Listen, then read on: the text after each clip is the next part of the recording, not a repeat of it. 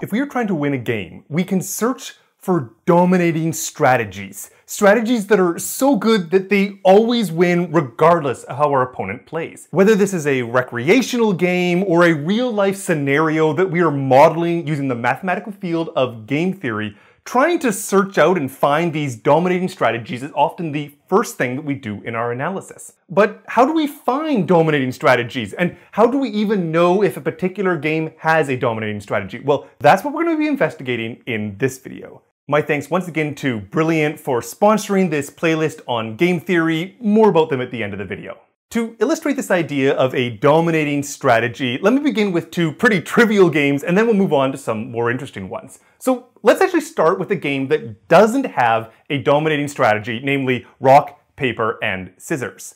Rock, paper, scissors is such a great game for deciding who has to do a chore and who doesn't have to do it, because there is no dominating strategy. That is, neither of rock, paper, or scissors is actually any better than someone who's just playing completely randomly. If you knew how your opponent was going to play, if you knew they were going to play rock, then you could beat that particular opponent with playing paper. But if they're just going to be playing completely randomly, there's no dominating strategies. Okay, now let's see another game that actually does have a dominating strategy. I'm going to give you two options. In option A, I could just give you $100. Seems pretty nice. But in option B, well, what we're going to do is we're going to flip a coin. If the coin becomes heads, then you're going to get the $100. But if the coin is tails, you get nothing. So what should you choose, option A or option B? Well, option A, of course. For option A, you always get the $100. For option B, you only get the $100 50% of the time. There's a sense in which option A completely dominates, is just better than option B. And so the nomenclature that we use here is that option A is the dominating strategy and option B is the dominated strategy. It's dominated by option A. Technically, we actually call this scenario weakly dominated because there's the possibility of having an equality between the two. You could get $100 either way. If it was, say, 100 versus 90, then the 100 would be called strictly dominating. Okay, now let's do a slightly more interesting example. I want you to imagine that I've got two firms, firm 1 and firm 2. And these two firms are both deciding whether they want to do an advertising campaign. So they both have two options. They could either advertise or not advertise.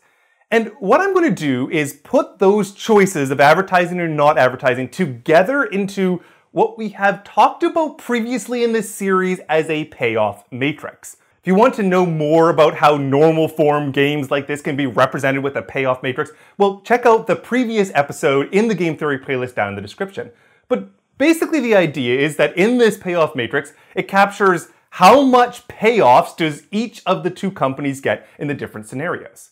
For example, in the not scenario, that's where both of them don't advertise, firm 1, the yellow, gets 16 units of profit, and firm 2, in the blue, gets only 12 units of profit.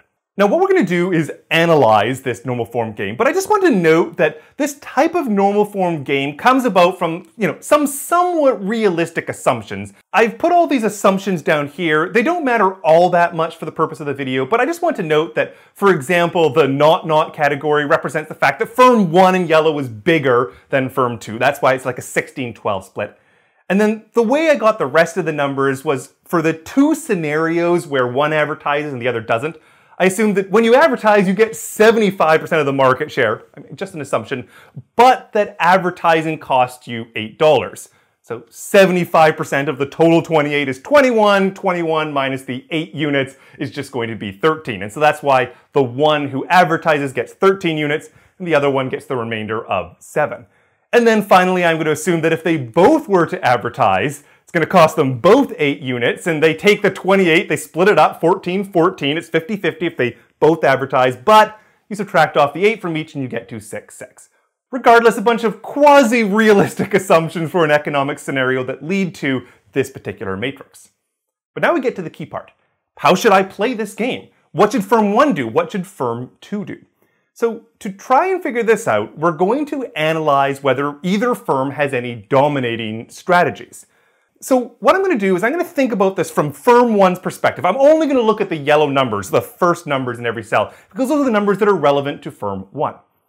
Now, if I knew that firm 2 did not advertise, that would just say I was in this first column. But if I'm looking at this through the lens of firm 1, it's a pretty easy decision. If they don't advertise, they'd make 16 units. If they did advertise, they'd make 13. 16 is bigger than 13 last time I checked, so they should not advertise. However, if firm 2 instead had advertised, if they told us that we were advertising, we were thinking from the perspective of firm 1, well, it's the same basic story. 7 is bigger than 6, they should not advertise. So basically, the arrows go the same way, and this leads us to the conclusion that not advertising is a dominating strategy. It is always better for firm 1 to not advertise, regardless of what firm 2 does. The exact amount of money they make does change based on what firm 2 does, but it's always more money if they're going to not advertise than if they do advertise, under the assumptions of this payoff matrix.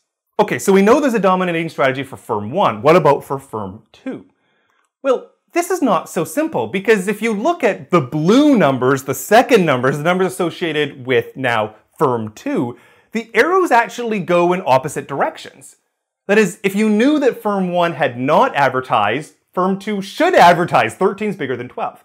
In contrast, if you knew that firm 1 did advertise, so you're on the bottom, 7 is bigger than 6, and so firm 2 should not advertise. So there is not a dominating strategy for firm 2, the way there was a dominating strategy for firm 1.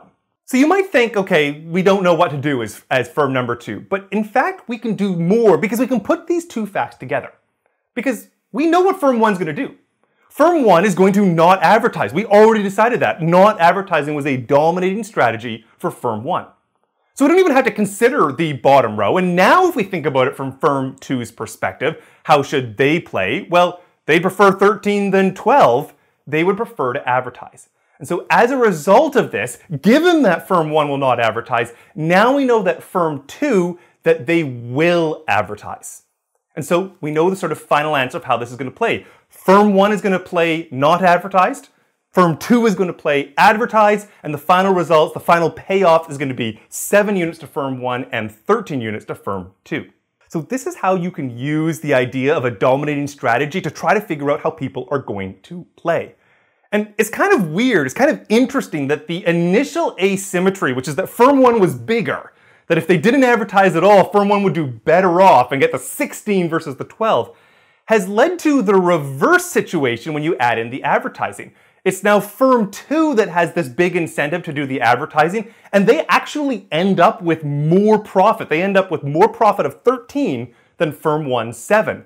But there's nothing that firm 1 can do about this, because if they start advertising, they're going to go down from 7 to 6. So they are still nevertheless better to not advertise. And this basic idea gets to some larger principles in economics, where when you have a particular firm in a competitive marketplace, even when one firm is a market leader, there's these kind of incentive structures that allow other firms to do advertising blitzes or come out with slightly new products that get some sort of market advantage, and then all of a sudden, this second firms are doing well as well. This is exactly the kind of scenario that we get to see when we model it with game theory. Let's do one more example, an even more complicated example, and I'm not even going to try to associate this with any real-world scenario. It's just some game. We're just going to study it using the idea of successive analysis of a dominating strategy.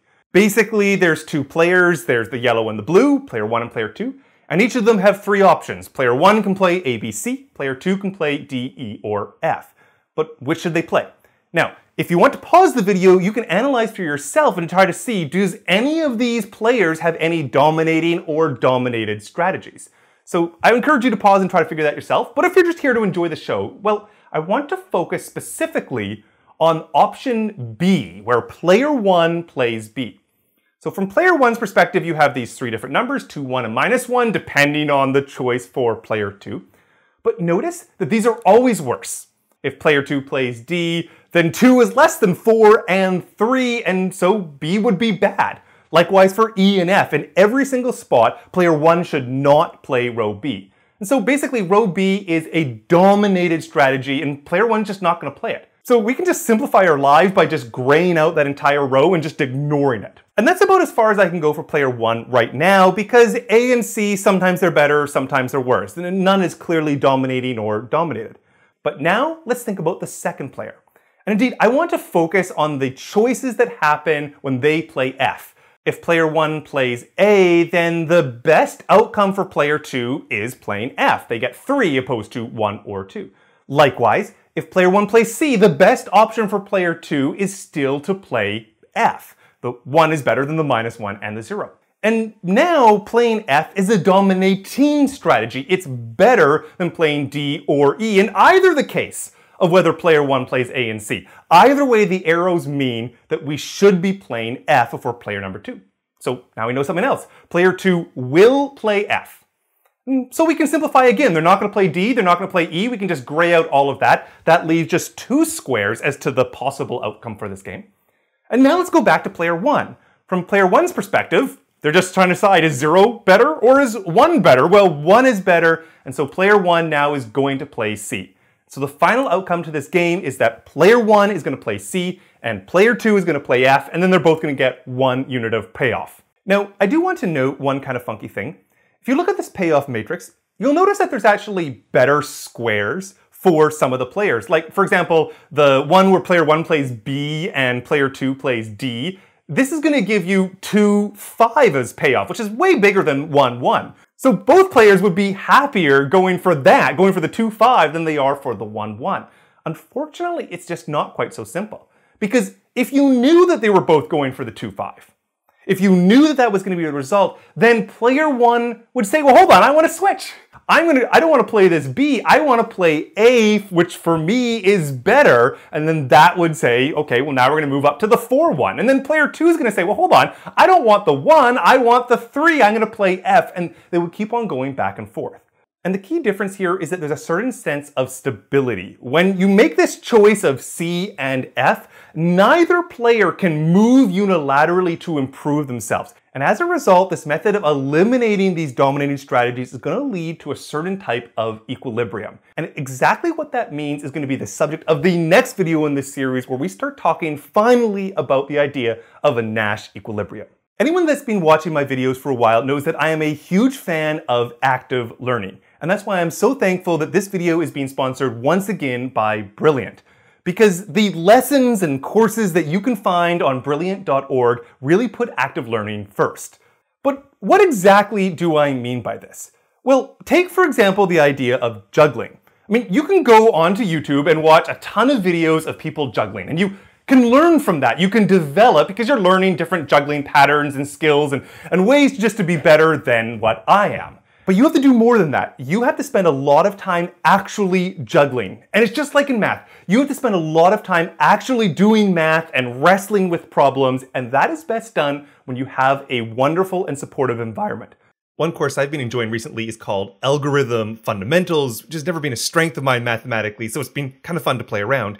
And as you can see, there's a large number of different topics, but perhaps the one that we'll click on to see is understanding big O notation. What I like about these lessons is that they deliver the content in these nice little bite-sized chunks. I'll let you go through it yourself if you choose to.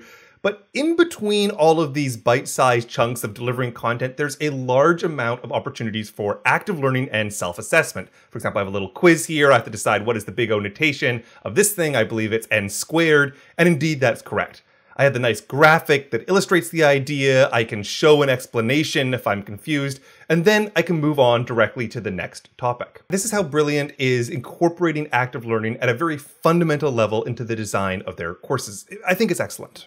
So definitely go to brilliant.org/Trevor Bassett, the link is down in the description, and sign up for free. And also the first 200 people that go to that link are going to get 20% off an annual premium subscription. All right, with that said and done, please do give the video a like for the YouTube algorithm. If you have any questions, leave them down in the comments below, and we'll do some more math in the next video.